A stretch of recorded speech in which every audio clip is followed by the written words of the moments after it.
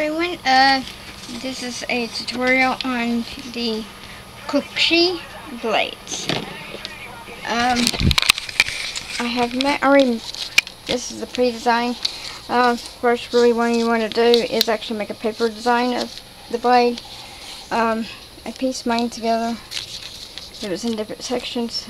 So, once you have this done, you want to start working on a little bit of a semi-harder version. That way it's a little easier to use. So I'm going to set this out and show you what I did to make this one. Alright. 5-point permanent marker works real well.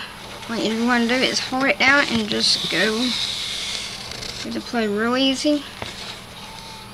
Now the hardest part was right here where the bite, the chip areas are out in the notch. Those were actually the hardest part, and then you wanted to finish off. And it's a good thing, at least with these, if you're not mess up, it's easy to go back in, fix your mess up, and I see where I messed up a little here. So what I'm going to do is I'm going to go in, make it a little hard, and there we go. I kind of messed up on this corner here, but I was able to come in and actually physically fix that area. Alright. Next is actually the hardest piece to this. Now I will do a video too on that.